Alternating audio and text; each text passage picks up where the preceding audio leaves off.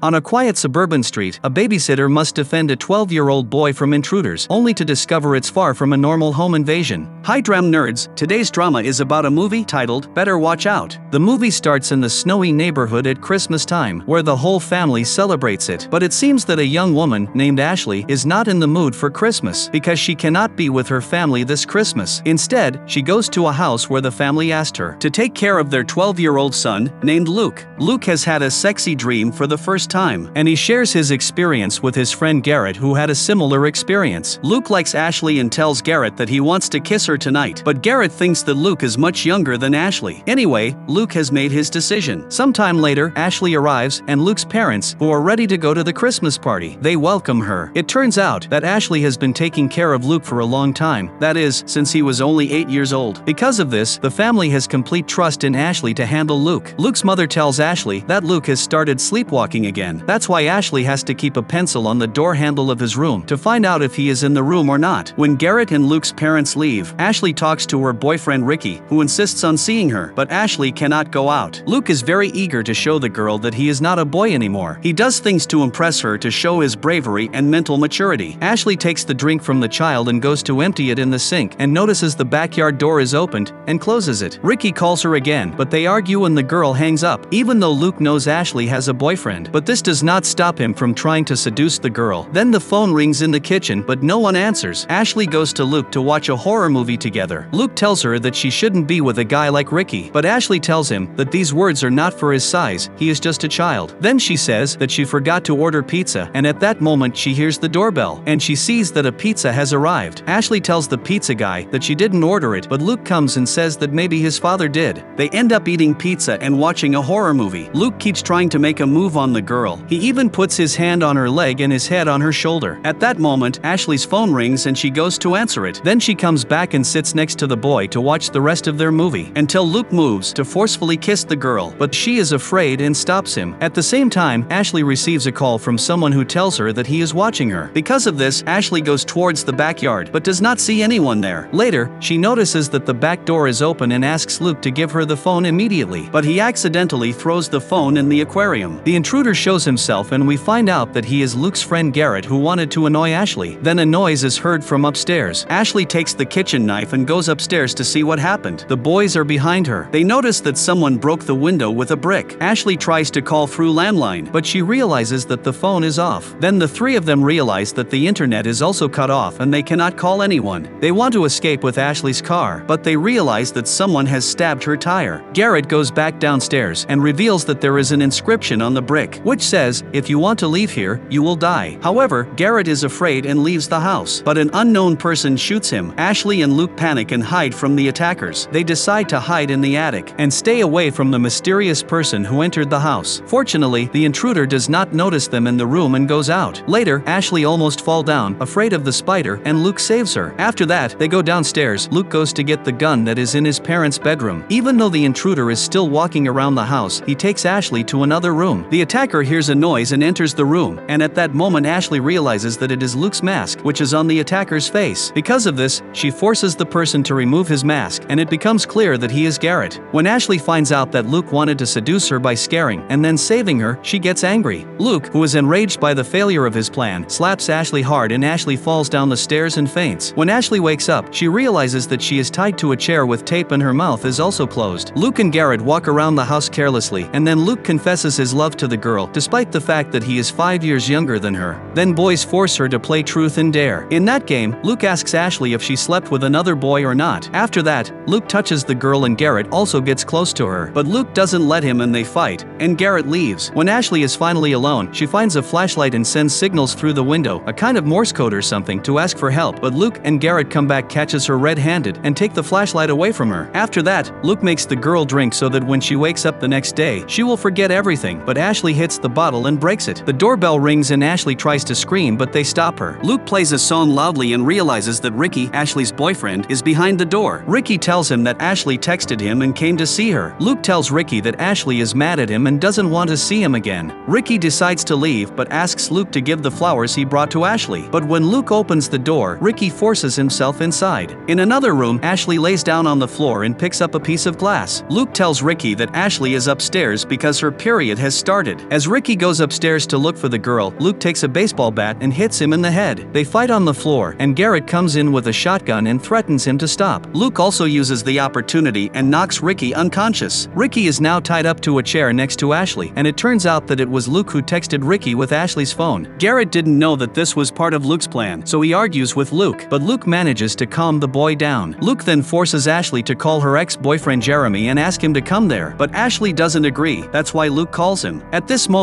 Ashley uses the opportunity and tries to open herself with a piece of glass. Ricky purposely wee on himself to get Luke's attention. Luke also has to clean the floor and throw away the towel. When Luke goes outside, Ashley manages to untie her leg, but things get worse for Ricky because Luke and Garrett come and take him away. Luke is kind of jealous because he can't accept the existence of another boy in Ashley's life. Because of this, he implements a sick idea to harm Ricky. While Ashley manages to free herself, and she almost restrains Luke with a gun so that he doesn't hurt Ricky, but Luke throws the can of paint down and it hits Ricky's head and splashes on the ground. Ashley and Garrett are standing there, horrified and gasping at the sight of this horrible scene. Then Ashley pulls the trigger, but realizes that there is no bullet in the gun. She rushes out of the house, but her efforts are futile, because Luke manages to catch her quickly after and takes her back in the house. He ties her to the Christmas tree and happily goes outside to greet the Christmas carolers. However, Garrett is quite disturbed by Ricky's death and is shaking to himself. At that moment, Ashley's ex-boyfriend Jeremy arrives and Luke welcomes him. Luke tells him that Ashley wants him to write an apology letter before meeting her, and Jeremy doesn't know that Luke planned to kill him. Luke manages to put a rope around his neck, and by pulling the rope, he gets strangled hanging from the tree. At the house, Ashley manages to convince Garrett that Luke is not a good friend, and he only uses Garrett to achieve his sick goals. As Garrett is untying Ashley, he kisses her on the cheek. Luke sees this and shoots him for touching the girl. He yells at Garrett and tells him that he made him to shoot him. Luke shoots the final bullet and kills him. Ashley has lost hope after seeing all these sickness. Luke, who has no other choice, kills her with a knife. While no one else survived, Luke happily moves around the house and moves the bodies to fake the scene of his crime. Finally, he goes back to his bedroom and remembers to put the pencil on the handle, so that everyone thinks he was asleep at the time of the crime, and enter his room through the window. Sometime later, when his parents arrive, Luke pretends to be asleep and is apparently unaware of all the killings that happened in the house. His mother hugs him and the police and ambulance arrive at the crime scene. We see Luke, who is completely happy about his success, but the story does not end there, because one of the paramedics shouts that someone is still alive. That is none other than Ashley. When they are taking her into the ambulance, Luke looks at her from the window by surprise. Ashley notices him and shows him a finger. Luke is afraid that Ashley will tell everything to the police. He tells his mother that he is worried about Ashley and wants to visit her in the hospital, but this is where the movie ends.